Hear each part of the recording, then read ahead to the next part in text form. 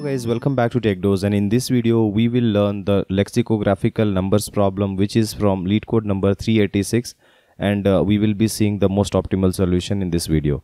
Let's now look at the problem statement. In this problem, given an integer and we need to return the numbers in the range of 1 to n in the sorted lexicographical order, and we must write an algorithm that runs in order of n time complexity and order of 1 space complexity. Okay, let's see an example.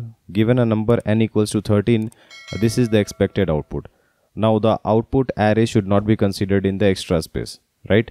Now let's first see about the lexicographical ordering, just to clarify all doubts. Let's say that a equals to 123 and b equals to 132. Now in this case I am writing index from left to right, okay, from the most significant digit to the least significant digit. Now the lexicographical ordering is always calculated from left to right, and you will see that this 0th position will be compared with the 0th position here. They are same, so we will compare the next position, which is 1. So if they are not matching, then whichever one is larger will be the larger string as compared to the other. So in this case a will be less than b, therefore a must come before b in our answer.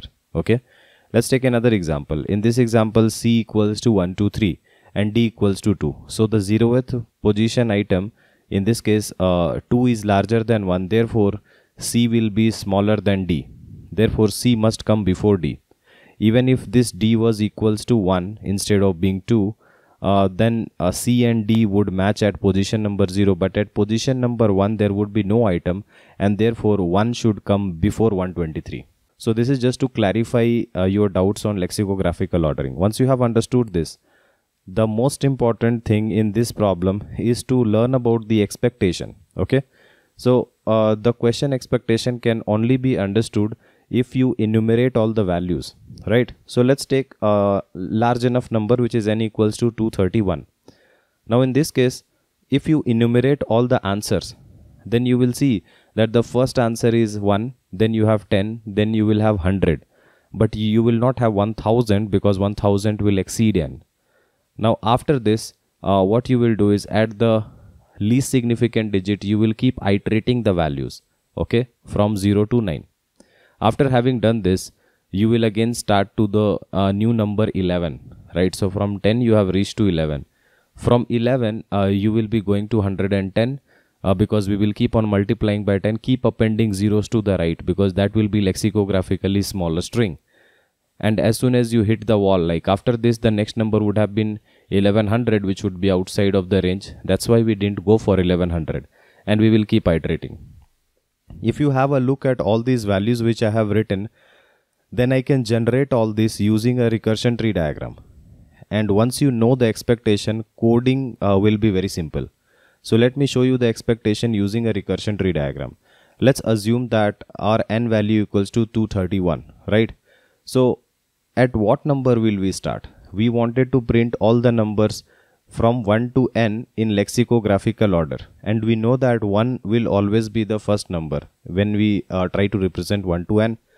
So I will start at 1. Okay, so let me define a root node in the recursion tree diagram, and from the root node I will be making a call to, let's say, 1. So when I am at 1, what is the next lexicographical number? The next lexicographical number will always be 10, which is computed by multiplying by 10. Okay, and the next lexicographical order number will be 100. You can check out the example. It will be again multiplication with 10. The next lexicographical number would have been 1000, but you will see that 1000 is outside of range, therefore we will backtrack from here. Okay, so currently recorded numbers are 1, 10, 100, right? So from 100, can I go to the next number by multiplying by 10? So this was multiplication by 10, and the next number would be multiplication by 10 plus 1. Okay, so in this case it will be 1001. Definitely this is not going to work if 1000 didn't work out. Okay, so all the other values will not work out for this 100, right? So I will be backtracking from this 100. What are the recorded numbers till now? The recorded numbers are 1, 10 and 100. Okay, now when I have backtracked to this 10, then what would be the next number that I can generate? It will be multiplication by 10 plus 1. Okay, first you multiply by 10 and add 1 as a remainder. So you can generalize this by adding 0 here and adding 0 here, adding 0 here, right? So when you add a 1, you will reach to 101. So 101 is the fourth number in the order. Okay, so if you check it out, 1, 10, 100 and then 101, right? So 101 is coming. After this, can I multiply by 10 and add remainder 0?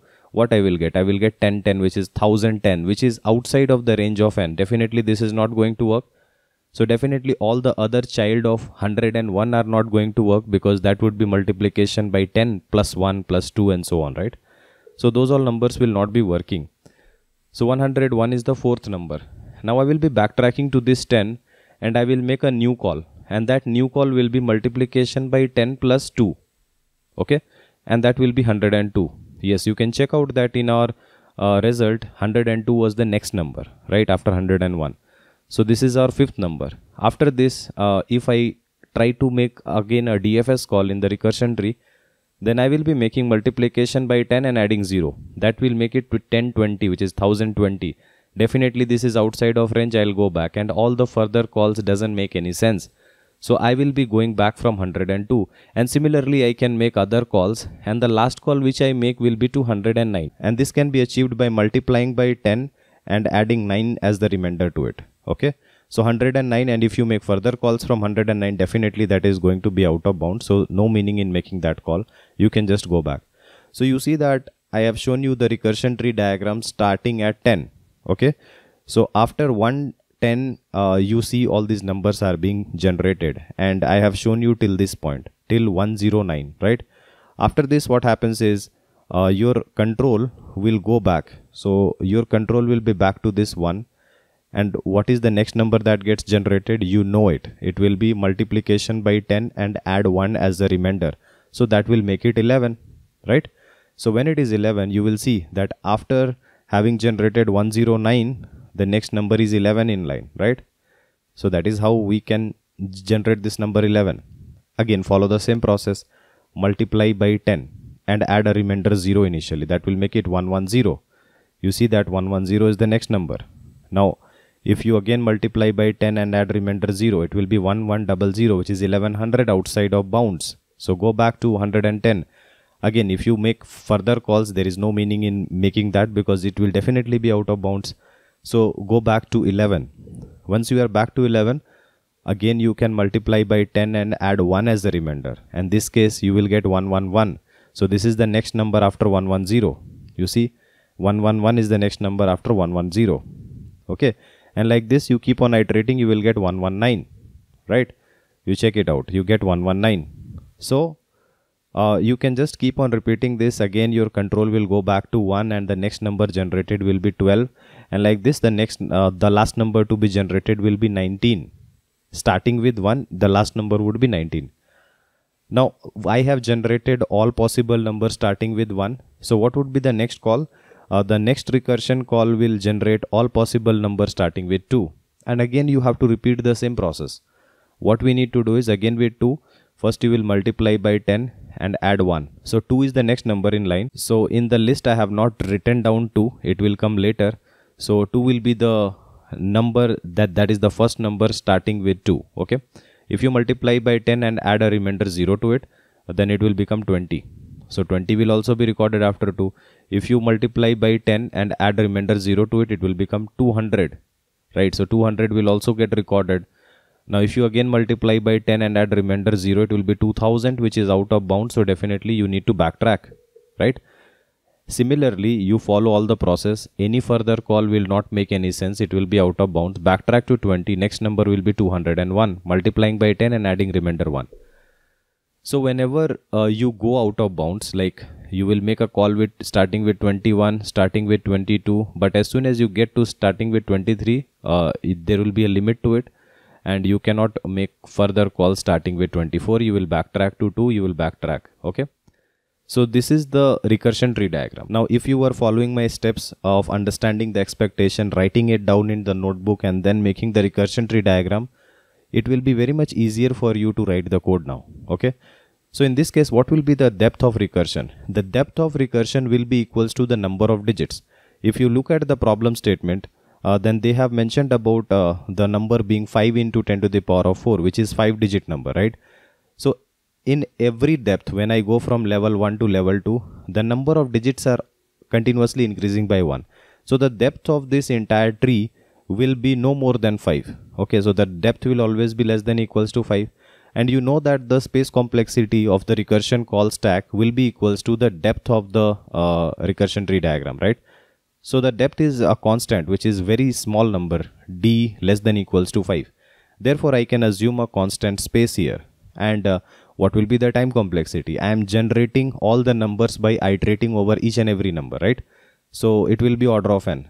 Therefore, the time complexity will be order of n and the space complexity will be order of 1. Let's now look at the code implementation. I would like to announce about our live training programs, data structures and algorithms, which is interview dose, and system design, which is design dose.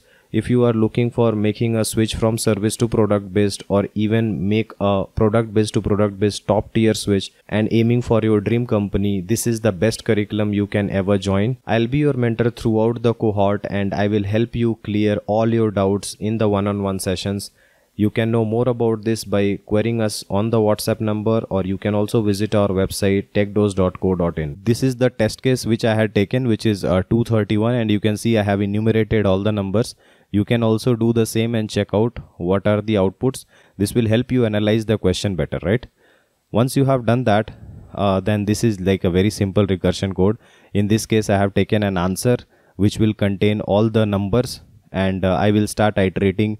Like first I will assume something like as a root node, and then from there I will start iterating from 1, 2 and so on till 9. Okay, all the numbers, and then I will make a DFS call and I will send the current number, which is I, and then I will send the limit which we should not cross definitely, and then the answer will store all the valid integers that we have generated. Okay, so in this case, if the current number is outside of bound, just return back, and if it is a valid number, just save it into our answer.